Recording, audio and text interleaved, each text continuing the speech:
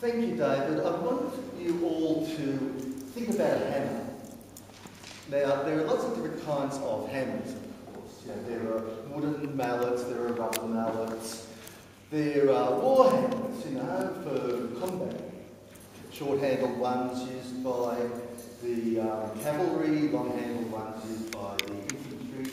All sorts of hammers with all sorts of purposes. But the hammer I'd like you to think about at the moment is a very ordinary hammer, just a carpenter's claw hammer, the sort that you probably all own. I would have brought one along myself as a visual aid, except that I don't live in Melbourne anymore, so I didn't have one at hand. But you all know the sort of implement I'm talking about, right?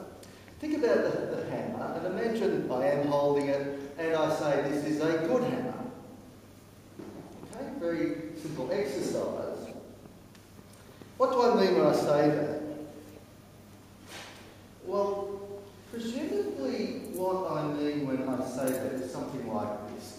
This tool that I'm holding, if I were holding one, is effective or efficient for the purpose that it has, which is driving nails into the wood. Or perhaps it means that the tool has the properties or the features that make it effective for that purpose of driving nails into wood.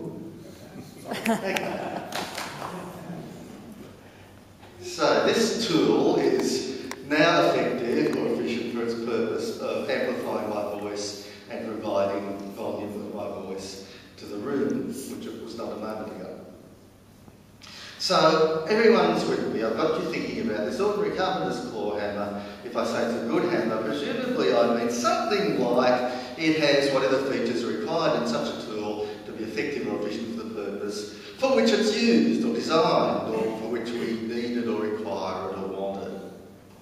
Now, what are those features? I assume they're going to be features like, you know, the head is sufficiently hard that when you hit the nail, it actually drives the nail rather than just denting or something. The construction is such that the handle's not just going to fall off the head or vice versa. I don't know that much about carpentry, really. I'm pretty useless. Even hanging up, you know, pictures on the wall. But, you know, I guess having used these sorts of hammers enough in my time, it needs a certain balance. There are features that we could probably agree, or at least people who are skilled in carpentry could probably agree, are the features that you need to have, you know, a good hammer of this kind. A hammer that does actually have those properties that will enable it to be efficient and effective for the purpose that we're talking about. Okay, think of a knife. Once again, there are lots of kinds of knives, right? There are knives for spreading butter, there are knives for cutting bread, there are knives for carving meat, and they're all different. There are military knives, there are knives that are used by hunters, all kinds of knives with different kinds of construction. And I could ask you to think about any of those if I wish to. I didn't bring along a visual aid once again. But think about the kind of knife that you might use for carving off thin slices of meat from, I don't know, say a leg of lamb or something. Now, if I have a tool like that, a kitchen utensil of that kind, and I hold it up and I say, yeah, this is a good carving knife, well, what do I mean by that? Presumably, I mean something like this. It has whatever properties or features are required to be efficient or effective for the purpose for which people are likely to use it, namely carving meat. It's going to have to be, you know, sharp enough to carve through meat in thin slices. It's going to have to be, once again, robust enough that it doesn't fall apart. I probably want a knife that's going to last well. There are probably various features that could be agreed upon by people who are skilled with using such utensils. Here I'm dropping my paper everywhere. Please edit that out if anybody's taking video. If you have a device that's useful for the purpose of doing so, and for editing it to make the speaker look better than he actually is. People who are skilled with using such an instrument could probably reach pretty good agreement on what properties or features are required for it to be effective or efficient for the purpose for which it's used, okay? So we can make perfectly rational judgments about good and bad, hammers, good or bad, knives, and other substitutes that we use for various purposes that meet our needs and requirements. Think about, let's take a hard example. Think about a motor car. Now again, there are many kinds of motor cars. There are, for example, Formula One racing cars. But I just want to think about an ordinary motor car, an ordinary on-road vehicle, such as you might use to drive to the Atheist Society at the Unitarian Church Hall. You might use for transporting yourself and others around.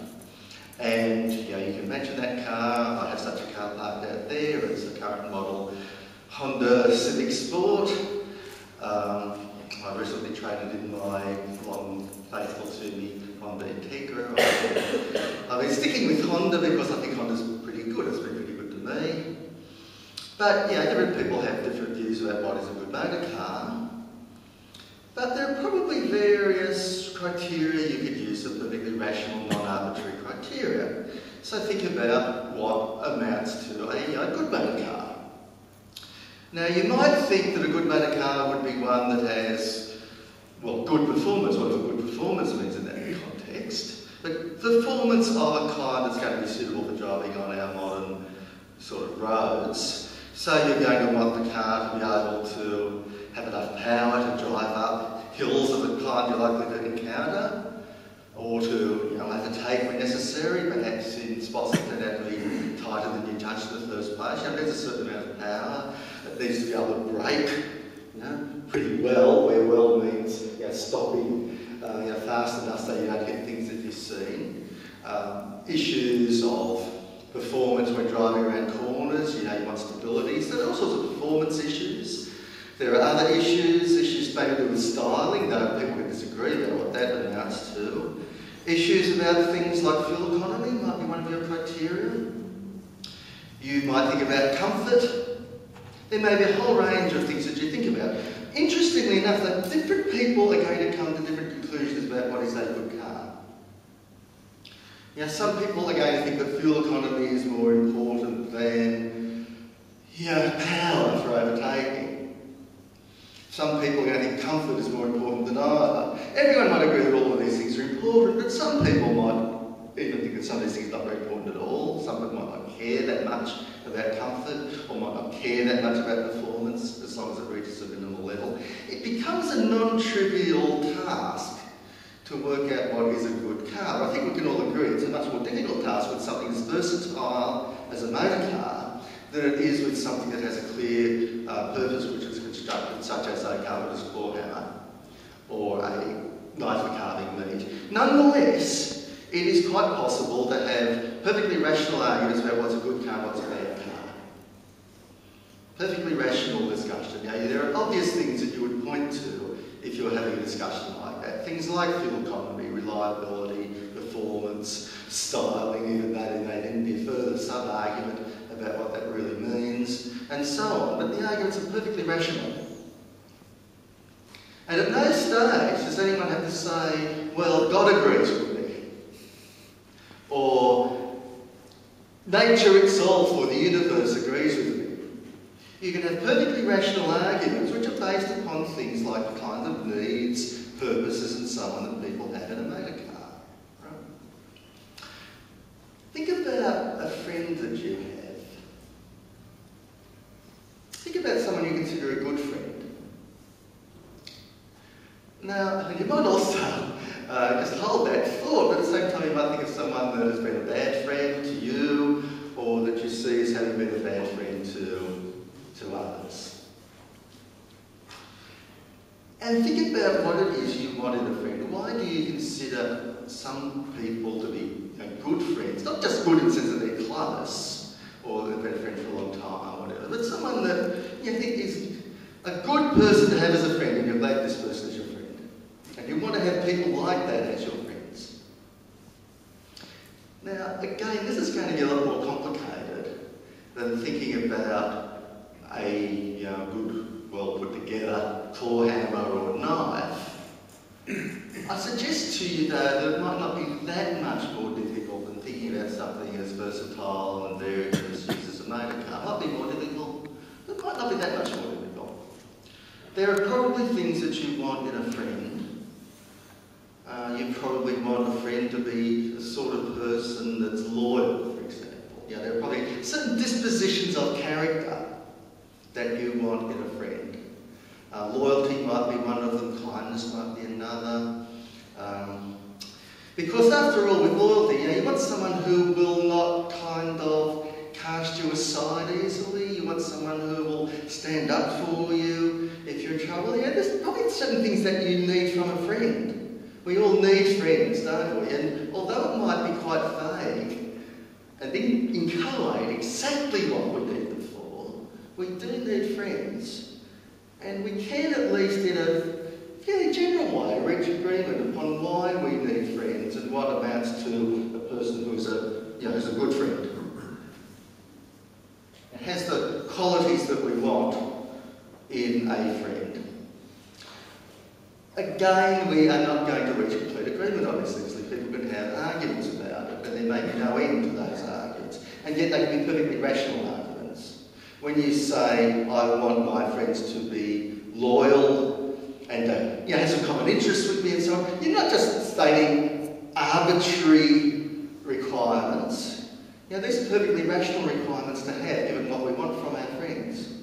So the value judgments we make, and by the way, the title's actually meant to be living in a world without objective values. That was what I actually wanted it to be.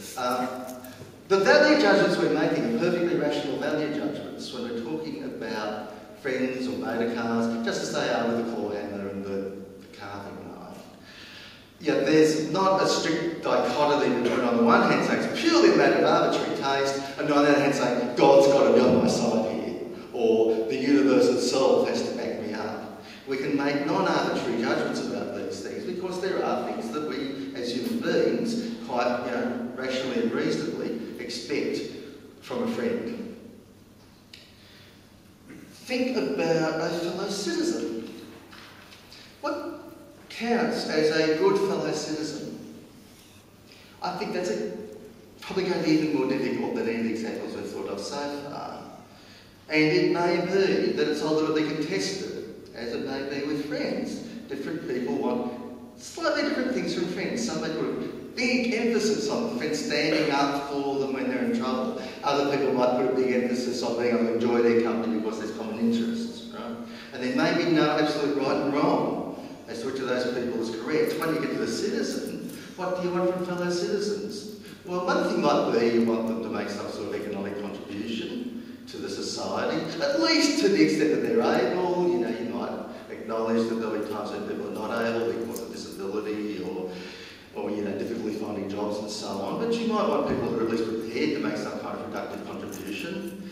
You might want them at least to be prepared to solve problems and disputes that arise for them in a non-violent way, so that society is not disrupted. There may be some fairly minimalist requirements that everyone could agree upon, but there may be other things that can't be agreed upon. And yet, even though this may get somewhat vague and inchoate and contested, and quite rationally contested, you can have a perfectly sensible discussion about what amounts to a good citizen, what it really is that you want from your fellow citizens, and what kinds of dispositions of character and ways of acting fellow citizens have.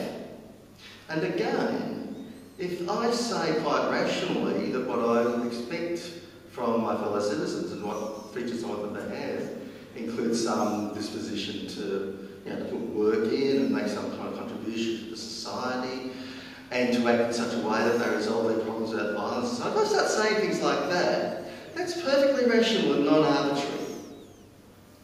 I don't need to say, and God agrees with me, or somehow the universe itself agrees with me.